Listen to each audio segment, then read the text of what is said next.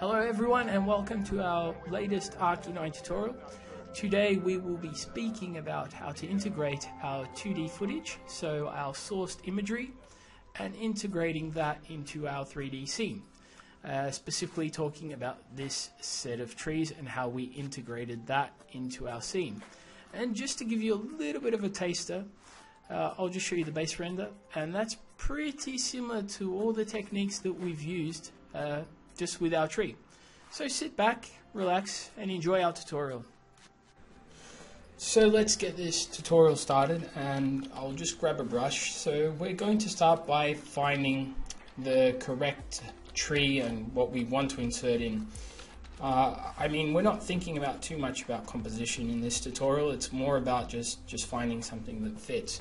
And I've kind of just sketched out what I want, so I want to continue with this mood that we have here at the moment.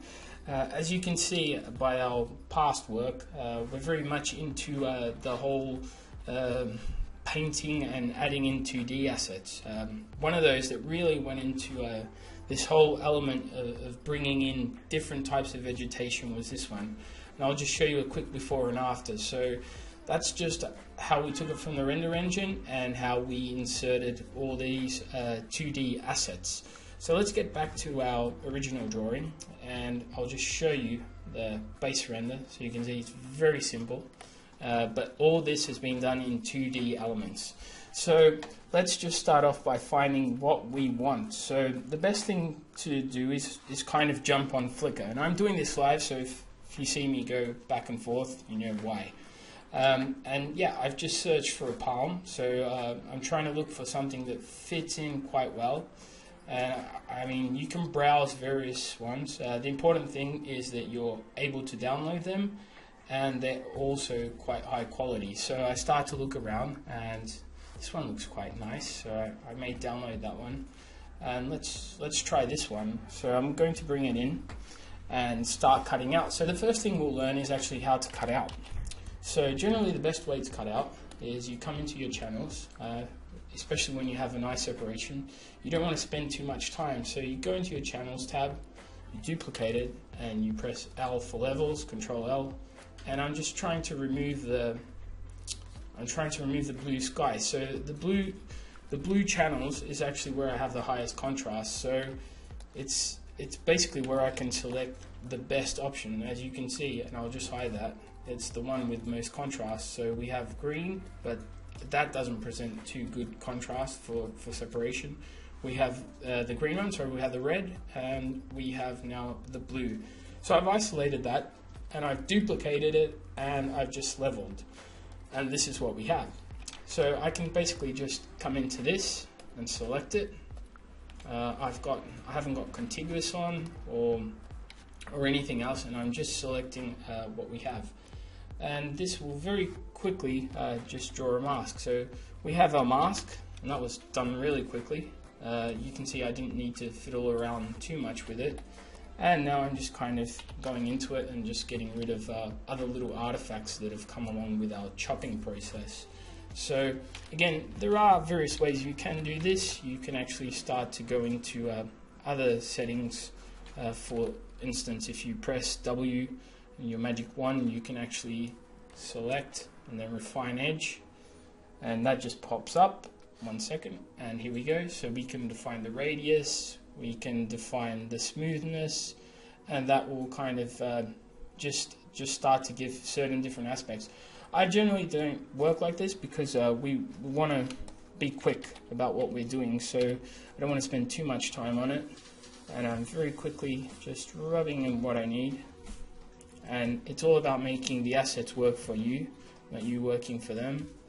And as you can see, I very quickly just cut these out without even much effort, and also I've left the shadow in, so that's another cool thing.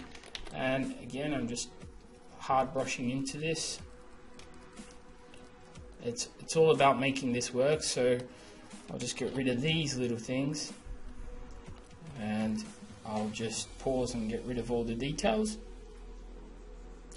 So I've just got back to our image, and I'm just going to bring that in. I've cut it out, so just drag and drop, and I can even do the following. So I can just apply a layer mask, You probably don't want to do this just yet, just because you may need to rub in some more, but just very quickly, that's what I've done. And I'll just Control T, flip it along the horizontal edge to kind of match the shadow. So we've got something quite similar to what we want already. Get rid of our place markers, and let's just try and insert these trees here. First thing I can see is actually we don't have our shadows matching, so that's something we'll definitely have to take care of. So I'll just go into this, and our first thing to do is actually layer matting, defringe. That will get rid of our little fringing. There we go, so we got rid of that blue. And now all we have to do is just very similar to the tutorial that we've done before in regards to people. We have to actually just match them in terms of your layers, so in terms of your levels, so you can just black and white, and you can see that you may need to lift up a little bit of the white channel and just a little bit here, darken, bring out the levels. So we've got our levels kind of working at the moment. Now we need our colors to work, so I'll just add a hue saturation on that. Again, you'll see that I don't even really add too many layers that adjust. So we'll add our hue saturation, and then we'll add our color balance. So we'll color that to match exactly. So we've got a bit too much blue in there at the moment, so even too much green. So we need to add in a bit more of that orangey tone. So I'm going like that. And I think that's starting to work. One other thing, just very similar to what we did with the people, we can even just soft light it and put that soft light, find a nice soft brush, and here we go into the soft brush, and just ever so slightly brush in a bit of shadow, just to show where the direction of the light is coming from. And we can do the opposite with the white to bring in the highlights. So as you can see, we've starting to get our tree to really work for us, and it's really coming along. So yeah, that seems to be working. Again, one other thing, and I'm actually trying to do this without masking. So if I wanted to cut out a little bit of that tree, I'd probably find one of my brushes. And again, these are the same set of brushes that I've been using pretty much all the tutorials, and you'll find some reference to where they are and where you can find them. If you look in the people tutorial, it should be there. So I just brush in ever so slightly, something quite loose, and that's kind of working. That seems to be working. So you see that very simply, I didn't even mask properly, but I've managed to get this working. And now I'm trying to look at it and always kind of adjusting. So let's just shift so we can get flip our canvas over to get a new perspective on it, and I think that's starting to work quite well. So let's just level that. That's looking much better. Okay, that's starting to come to life. Now to add the shadows, so let me get rid of these shadows very quickly, brush them out.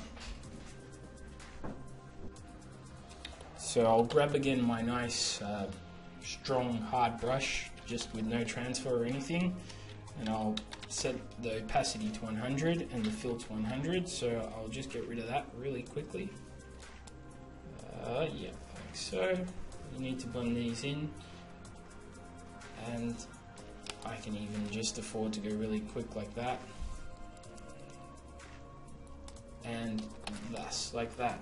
So my best way, I'm starting to think, is actually probably just grabbing one of these trees and elongating it. So what I'll do is I'll just grab that, just control click on the tree, and I'll probably just fill that in with black. Now again, there is no absolute correct way, but this is a way that I'm kind of thinking might work. And I haven't tried this. I'm trying this on the fly.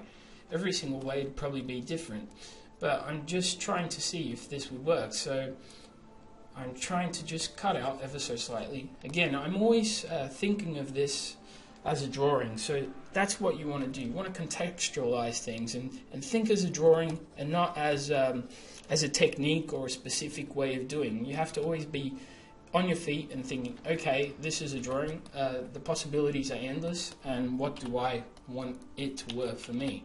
How do I want it to work for me? So that's always the way I'm trying to think when I'm doing these, you know. It's always, how can this work for me? How am I using these brushes to create what I want? Now, I'm just roughly doing this. So, okay, I think that's kind of working.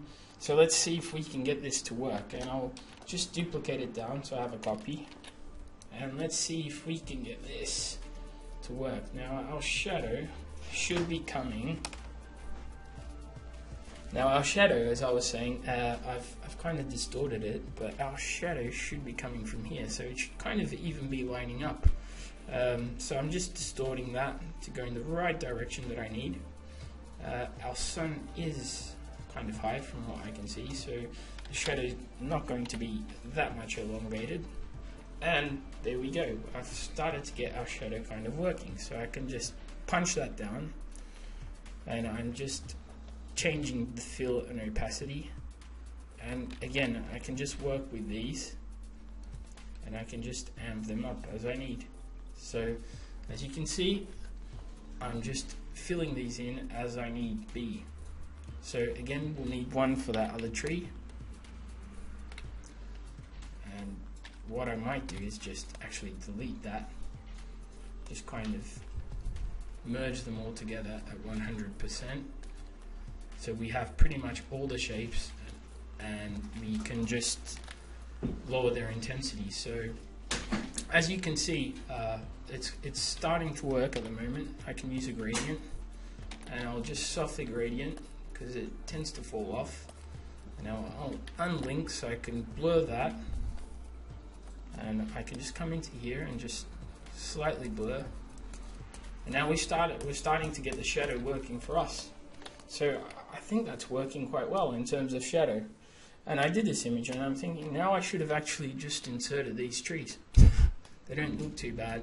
But if I do want to go into this last few touches, I would probably start to touch up certain things, you know. So I'm creating a different layer, contact shadows,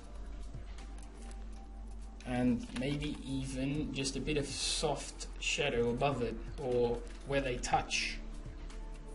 So let's just put on soft light, and we're starting to get a bit of that nice soft shadow. So just where they touch, so it's kind of, you know, contacting with the shadow. And I guess that's a very quick way of doing it. And I can even blur down here. I think the main element is the blur. A lot of people tend to think, you know, shadows are quite straight and quite rigid, but they're not actually that rigid. If you look, you have a lot of atmosphere, and the atmosphere really interferes with a shadow. So I guess that's our very simple way of inserting trees. And if we look, we have our base tree. We're starting to correct it, and just our final little touches. So I hope that's helped, and we've had a quick one today. So it's basically a very quick way of inserting trees and foliage in general. So if you have any questions or any recommendations for the next tutorial, leave your questions just below. And thanks again for hearing this tutorial and listening, and we'll see you in the next one, I guess. So thank you all. Cheers.